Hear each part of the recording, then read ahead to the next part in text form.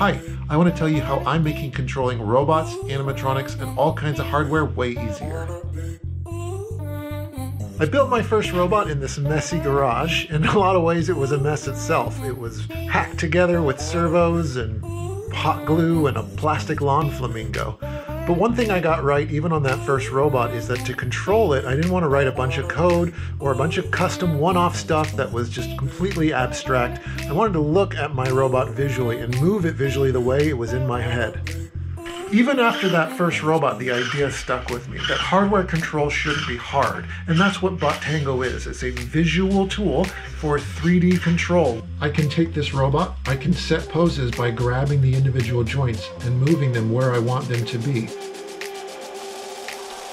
It's important to me that you can get up and running in Bottango as fast as possible. If you have a 3D model of your hardware, you can import it. Otherwise, you can use the built-in modeling tools to make a close enough approximation. Once you set up joints and motors, you'll have a digital double of your hardware that you can control. I know from over a decade in the games industry that if I want to make a character move, I wouldn't write a bunch of code or generate some weird configuration file. I would use industry standard animation tools to create the movements I want. You create movements along a timeline and use a fully featured curve editor.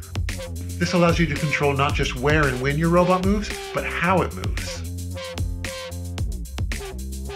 And that just scratches the surface of Bottango. You can use physics to create simulations of your robot. You can define and control your own custom motors and other hardware.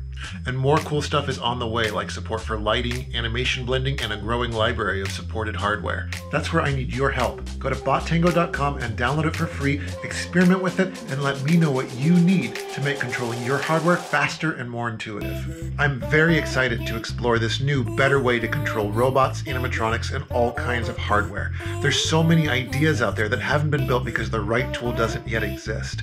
With your help, we can turn Bottango into the ultimate tool of hardware control for humans.